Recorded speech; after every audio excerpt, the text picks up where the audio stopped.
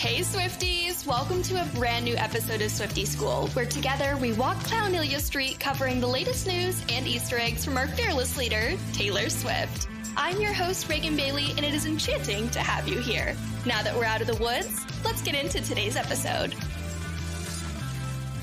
It's another great day to be alive at the same time as Taylor Swift. Hello, everybody. Now, before we get into today's episode, just a little reminder that while I wish, hope, and pray that I could one day be associated with Taylor Swift or Taylor Nation, I am not in this episode, and podcast is merely an expression of my thoughts and opinions. Now, I feel like as we inch closer and closer to the highly anticipated release, or maybe not highly anticipated. I'm curious to know your thoughts. Are you nervous? Are you excited? How are you feeling? As we inch closer, I'm curious to know, where are you guys at? Like, I feel like for me personally, Taylor the past year has become so gargantuous in terms of like the spotlight that I keep forgetting that we're about to have this like intimate thing of new music, and as intimate as like new music that the whole world can access could be. But I feel like I saw a video last night and it kind of gave me a good perspective of just like a couple years ago, we didn't have Vigilante, Midnight Rain, Maroon, You're on Your Own Kid. And so much good has come from all of that. Like, think of the friendship bracelets and trading. Obviously the Eras Tour, but I wouldn't say that like necessarily came from the Midnight's album. But so much good in my life, hopefully your life, all of our lives, have come from the release of that last album that I don't know if I've like done the mental gymnastics that is necessary to prepare myself for what will be the Tortured Poets Department in literally like a week. It's so exciting. I think what I'm looking forward to most is I love that feeling when you go to Target, wherever you're going to go buy your CD or take pictures or whatever it might be, of like everybody else being like that cumulative excitement. I think there's a word for that. I can't put my finger on it, but just like everybody feeling something good for once.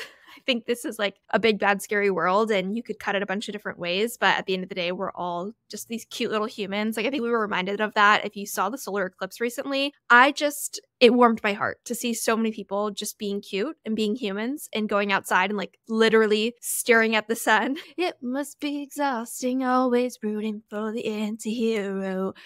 I think it was really cute. It was really cute to see everybody just come together and do something fun. And I think that's what I will walk away from the Eras Tour and all of Taylor's new albums throughout the rest of my life loving most, is just that feeling of everybody being happy about the same thing that really has no downsides to it. Like, what could possibly be bad coming from music that everybody loves and enjoys and can talk about? Nothing. Like, literally nothing. I will be honest, I feel like I've been in a little bit of a lull in terms of what to actually talk about. Like, I can only conspirize so much and so far with this new album, right? So I'm excited that she gave us these playlists, the Stages of Grief playlists. Now, full transparency, I am not an Apple Podcast girly. I am very much a Spotify girl through and through.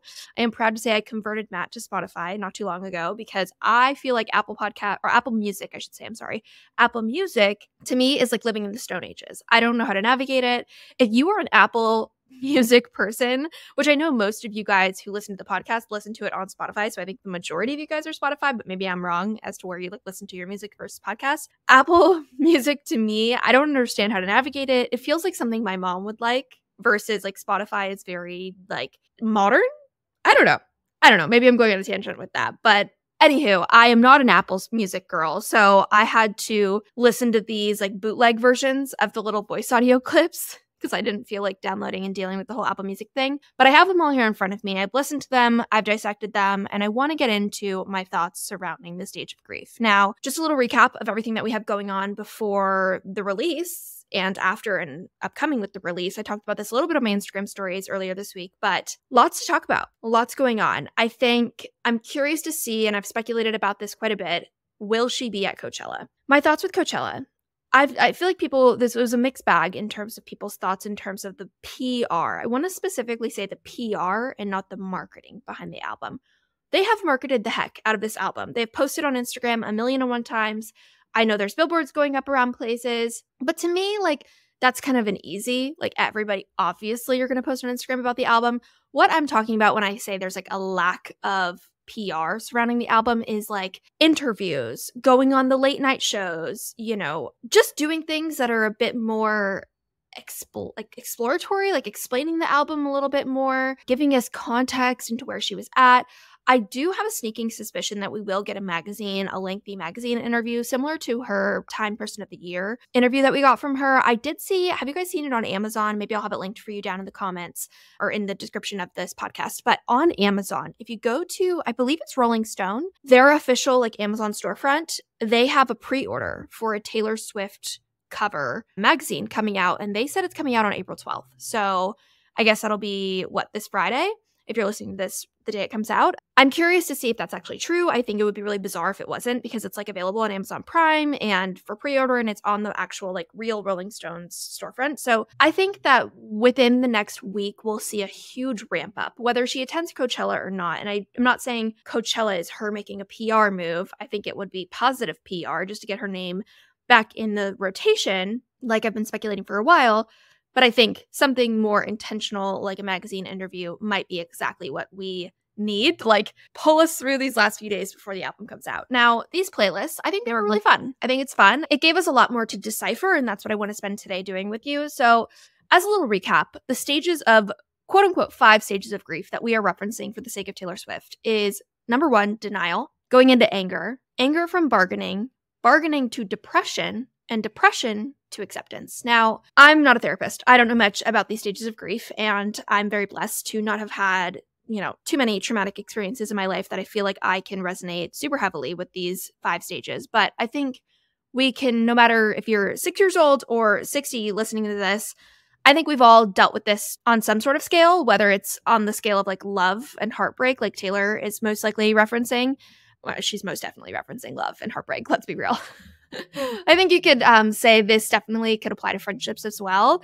When you're in denial of the friendship going downhill, you get mad at each other, or you get mad at yourself for letting it get to that place. You try to reconcile, it doesn't work, then you're sad and depressed, and then you accept it and move on with your life. I think we could apply that to a lot. I think you could apply it to not getting into the dream college that you applied for, whatever it might be. So if you necessarily don't resonate with like the love message, perhaps you can kind of think through it that way today as we talk through these 5 playlists that Taylor created.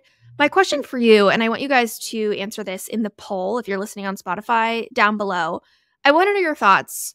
Do you think, be for real with me, do you think that she added or created these 5 stages of grief before or after seeing fan theories? I have always wondered, I've long time speculated that Taylor, as we know, she has a complete master plan. She plans this stuff out ages in advance. She's got, spreadsheets on spreadsheets. But I think that with the power of social media these days, she definitely does lean into a lot of fan theories that pop up and kind of plays along with it. So my gut feeling with this one is that she did kind of play along with this stages of grief situation. But unless maybe I'm totally wrong and Taylor did have this planned all along, I don't know. I'm curious to know what you guys think. My thought is she leaned into it. But without further ado, let's chat about arguably the most depressing part of grief, which is denial. I think, like I said, we could relate on any sort of level. I've definitely been in, a decent amount of relationships, none of them as long as my relationship with Matt, which has been a very long time, with moments here and there of not being together. But I think denial when it comes to love is tricky because, especially if you're a people pleaser, especially if you're someone who hates the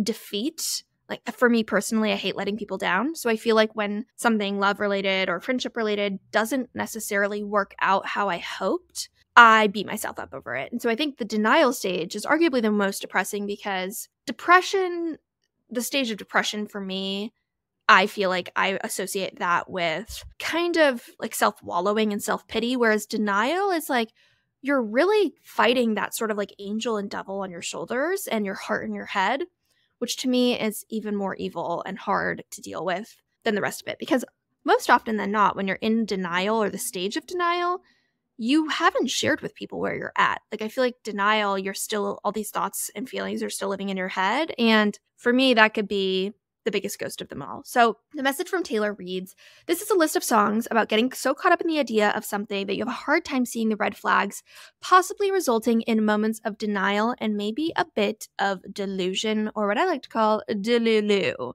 Now, what I find most fascinating about these playlists that she curated is the more recent songs that she put on them. So for example, on this playlist for Denial, we have Lavender Haze and Snow on the Beach. I wanted to call these two out because I think lavender haze, I referenced back an old video of her talking about how lavender haze is a term from the 1950s, and it's a term where you're kind of in this like rose-colored glasses, feeling the love, so lost in the moment. And when I reference back the lyrics of Lavender Haze, I feel like what she's saying is she kind of recognizes she's in this like love cloud, this cloud of emotion and feeling, but she wants to stay in it. She's not ready to leave. And she's in that state of delusion. She could feel the judgment like starting to creep up on her, but she's not fully at that next step. She's in that weird in between, which I think is interesting. I think I've never thought of that song that way. I don't know if I ever thought that song was as deep as I now think it is, but now that I know she considers it more of a denial situation, I think it's interesting. The second song I wanted to call out on the denial playlist is Snow on the Beach. I want to read to you the lyrics that I wrote down because I think these were the most poignant. It says, "One night a few moons ago, I saw flecks of what could have been lights." I want to stop there. I saw flecks of what could have been lights. So for me, I'm like, she was thinking back on her memories and she saw glimpses of what could have been. She saw like hope, basically. That's what I'm getting from Snow on the Beach. She goes on to say, "Life is emotionally abusive. Time can't stop me quite like you did. My flight was awful, thanks for asking. I'm unglued, thanks to you." Oof. I think I have not really let those lyrics set in, and perhaps I've been underrating this song for quite a while.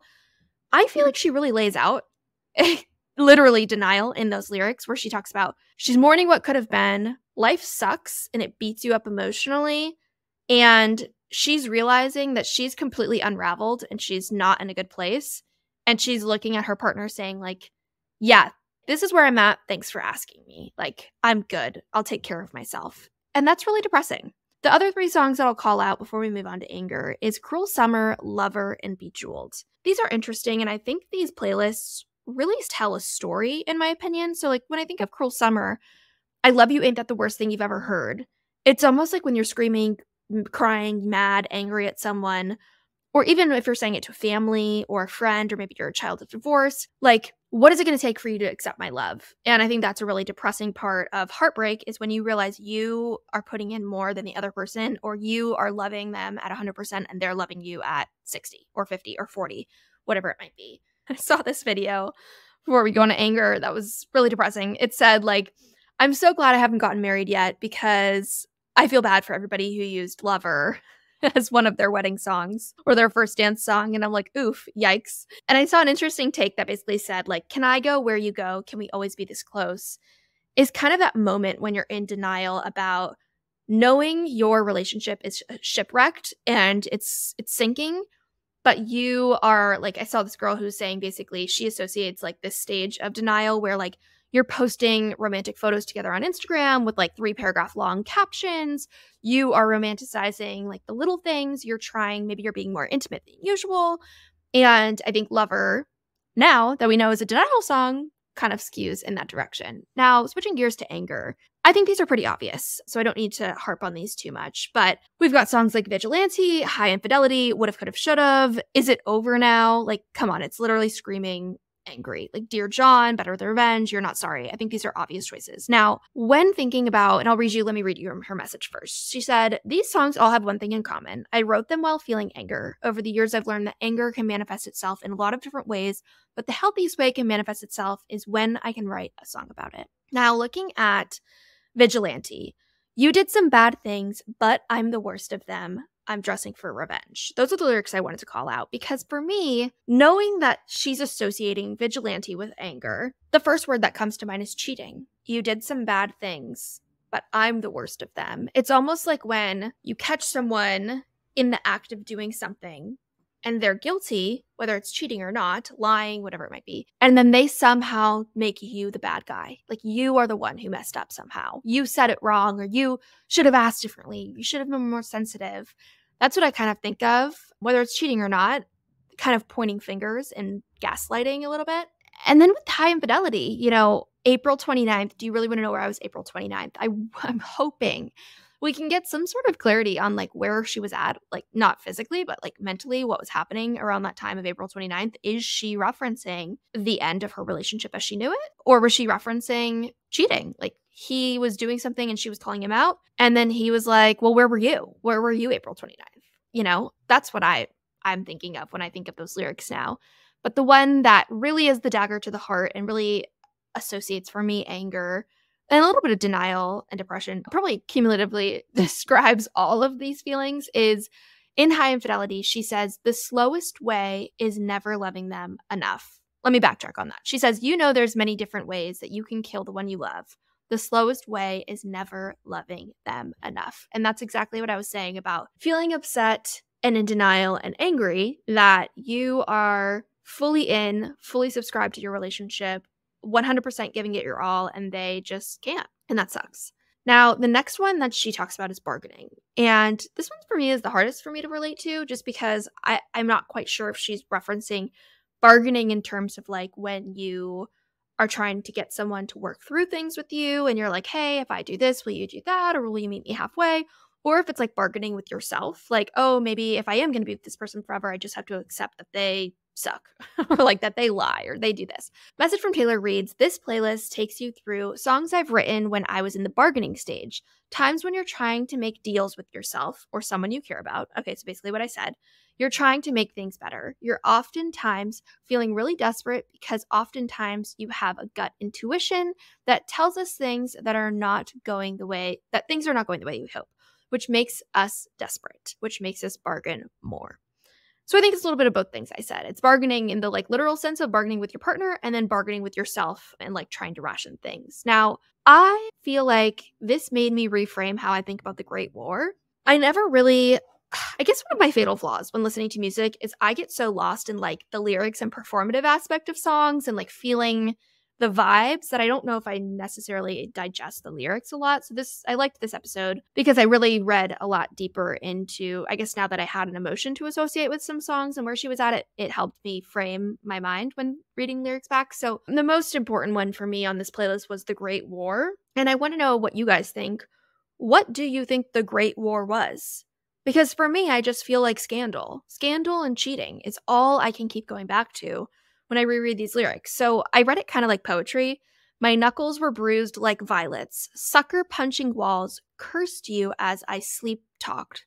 She's clearly ticked off. Spineless in my spineless in my tomb of silence. So she's put her tail between her legs. She's not speaking. She's not saying anything. Tore your banners down. Took the battle underground. So she's keeping this under wraps. Maybe it was ego swinging. Maybe it was her. That is the most dang biggest piece of evidence that I've seen referencing her as in someone else. But I digress. Flashes of the battle come back to me in a blur. So like this moment, she keeps recounting it. All that bloodshed, crimson clover, sweet dream was over. So the end of her relationship as she knew it. My hand was the one that you reached for. So now he's like reaching to her for comfort, which if it is a cheating scandal, someone usually comes crawling back to their original love with regret and trying to make you, forgive them. All throughout the Great War, always remember, tears on the letter. I vowed not to cry anymore. If we survived the Great War, whatever the heck the Great War is, if they survived it, you drew up some good faith treaties. I drew the curtains closed, drank my poison all alone. So I kind of go back and forth. Either this is telling me that she accepted whatever happened, whatever went wrong in their relationship, whatever he did, whatever went astray. She accepted it and decided, if I'm going to close the curtain on this, if I'm not going to tell anybody, if I'm going to accept this and continue loving this person, that's on me, and I'm going to drink my poison alone, and I'm going to have to deal with it. Or it's telling me she realized she had to close the chapter, and it was over. It was officially done, and the Great War had ended. So I don't know. It's like making me so depressed, honestly, thinking about this, which is a great segue going into the Old Habits Die Screaming playlist, where Taylor says, we're going to be exploring the feelings of depression that often lace their way through my songs. In times like these, which by the way, that's so depressing, so sad that she feels depression often. In times like these, I'll write a song because I feel hopeless or lonely, and writing a song feels like the only way to process that intensity of an emotion. And while these things are really, really hard to go through, I often feel like when I'm either listening to songs or writing songs that deal with the intensity of loss and hopefulness, usually that's in the phrase where I'm getting close to that feeling passing. Oof.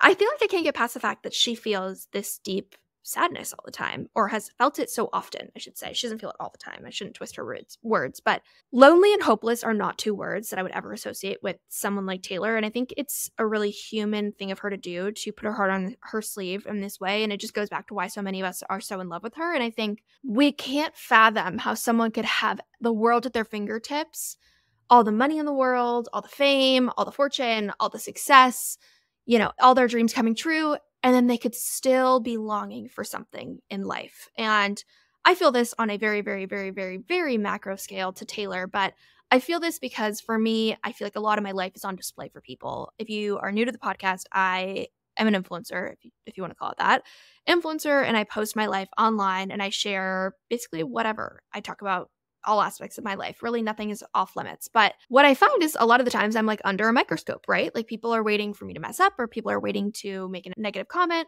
On this other side, I do have a million people who are waiting to constantly cheer me on and be happy for me. But of course, the bad always outweighs the good. A perfect example is earlier this week, I posted an outfit that I'm really excited to wear to Coachella, and people hated it. Like people hated this outfit. I was deleting comments left and right just for my own mental health because I didn't want it to compile in the comments. I always feel like the second negativity starts, it like opens the door for other people to feel mean. But relating that to Taylor, I can only imagine it's difficult for me to conceptualize her feeling that way. And I would love, how whatever level of comfort she feels sharing more about all of that. I would love to see, I don't know. I mean, her even just saying this little blurb helps so many people, and I feel like she could continue helping so many people by just sharing little moments of this part of her life with everybody. Some of the songs on this playlist: Bigger Than the Whole Sky, Dear Reader, Maroon, You're Losing Me, My Tears Ricochet. I mean, I would say these are pretty fair to put on the depression playlist. I think the one that I mean, All Too Well isn't obvious, but for me, Right Where You Left Me, I love that song. You guys know I love that song. Help, I'm Still at the Restaurant. That sucks. It's like that feeling of like sitting in the corner I haunt, cross-legged in the dim light. They say what a sad, sad time. Like sitting there in the corner of a restaurant, I'm assuming, like I'm envisioning a million waiters walking by, people laughing, people cheering, and you're just sitting there fighting this battle in your head and nobody even knows it, which is terrible. Now, the last playlist is I Can Do It With a Broken Heart, which she associates with acceptance. And she says, we finally find acceptance and can start moving forward from loss or heartbreak. These songs represent making room for more good in your life, making that choice. Because a lot of the time when we lose things, we gain things too. I wrote down a couple notes for the songs on here. The first one is You're On Your Own, Kid. And to me, You're On Your Own, Kid is kind of looking back on the memories you have of your life and realizing that pivotal point where you're ready to go back to loving yourself. You're ready to hit the gym. You're ready to create a routine. You're ready to focus on you. And that's what I kind of think of with this song. I thought it was interesting with Midnight Rain, where she says, he wanted a bride and all the love we unravel and the life I gave away. By saying gave away, like past tense, that to me signals acceptance because she is realizing it's not a life that she is considering anymore. She has gave it away. She is done. She realized he wanted a bride, she wanted fame, and that was it. And the chapter's closed. August, I'm like, the first two words that come to mind is with acceptance is it slipped away. Like it slipped away. It's very much reminds me of that saying of like the one who got away. Invisible string. All along, there was that invisible string that tied you to me, like realizing that you could have had this beautiful moment or experience with someone, but it's no longer there, and that's okay. And you might still have that invisible string forever. But long story short, it was a bad time. Anywho, those are my thoughts on the playlist. Curious to know where you guys are at with all of those. And I want to switch gears and shift into Swiftie submissions. Now, you're welcome to send in Swiftie submissions anytime to the podcast. You can find the link in the description. You can find it in my bio over on Swiftie School Podcast over on Instagram. You can find it on my website at reganbailey.com/SwiftieschoolPodcast. All of those places, you can find it and submit anything. You could submit memes. You could submit videos that you saw and you want me to watch, thoughts, questions, topics, suggestions, whatever it might be. So we're starting out with Amy today. Hi, Amy. Amy, great call out. She says, Taylor's surprise song Piano changed. In some pictures, the flowers are all pastel and clearly painted, while others, they look three-dimensional and like fake flowers. Why have I never noticed this? Why have I never noticed this? She's provided 2 photos, which I'm going to try to throw up on my website for you guys to be able to reference when the episode comes out. But I had never picked up on this. My immediate thought and the most obvious answer would be rain damage. I do think the piano got significantly damaged, and we know that because it was like doing weird things on the tour. Or she has 2 pianos, like one's a backup. Not totally sure, but I never noticed that. And I would love to know the date. If anybody knows this, definitely send in a message. The date in which the piano changed. That would probably be significant, and I would be curious to know, because then we could align it with either the rain shows or just like an important date that we need to pay attention to. And this one came from Bridget. Bridget said Scott Swift said TTPD was his favorite era yet, and Florida is a song he can't wait for us to hear. As a Florida girl myself, growing up there, I definitely am excited for Florida. I'm very excited for Florida twofold, because I think that is the moment. Tell me if I'm making this up. I think that's where she was in Florida doing the Tampa shows when the announcement dropped of their breakup, I believe. I think. I'm not mistaken. But the fact that Scott Swift said it was his favorite era. Now, I may be reading into this, but that's what we do over here. Perhaps it was because I feel like, mom and dad always know best. And maybe they felt like Joe was not her person and was not the best fit for her. And so maybe he likes this era because it is finally her moving away from it. Or maybe he just likes the songs. I don't know. But I feel like if they are these like really gut-wrenching heartbreak songs, it would be like kind of funny to me that it's like her dad's favorite era. Like I feel like it would probably be hard to listen to if your child was like suffering. But I don't know. I'm curious. I'm very, very, very, very curious. As always, I'm so grateful for you guys. And with all of the Swiftivities that are coming up, a little reminder, I will be joining SoCal Swifties. If you are in the Los Angeles, San Diego, Southern California region, please join us on 420. We are going to be doing a live Taylor talk. I believe there's going to be like a costume contest, friendship bracelet making. It's a really fun meetup. I'm so excited. I'm hosting my Taylor talk, and we'll be doing, think of like a live version of the podcast sort of, but like a little bit more interactive and Q&A style.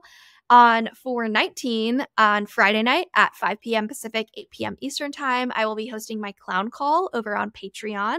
Well, it's on Google Meet, but it's for all my Patreon members. You can join my Patreon. I have 3 different tiers: sophomores, juniors, or seniors for Swiftie School. Get it? And it's $2, $5, or $10 a month, and it helps support me, the podcast, the time that I put in to create all the free content for Taylor stuff, and of course, all of the different perks and things that come along with it. So you can check that out at patreon.com/swiftieschool. And I think that's all I have for you. I can't believe it. I cannot believe it. We have one more episode until the release of TS11, and I can't wait to be on this wild ride with you. Thanks for joining. My name's Reagan, and I'll see you guys on the next one. Bye. Thanks for tuning in to today's episode. I know all too well how busy life can be, and I am so grateful that you chose to stay. Now just know this is me trying, and I would greatly appreciate if you took a minute to leave a review or maybe share this episode with a fellow Swiftie. Make sure you join my broadcast channel on Instagram for more Swiftivities, and long story short, this love is real, and I'm beyond grateful for your support. See you next time.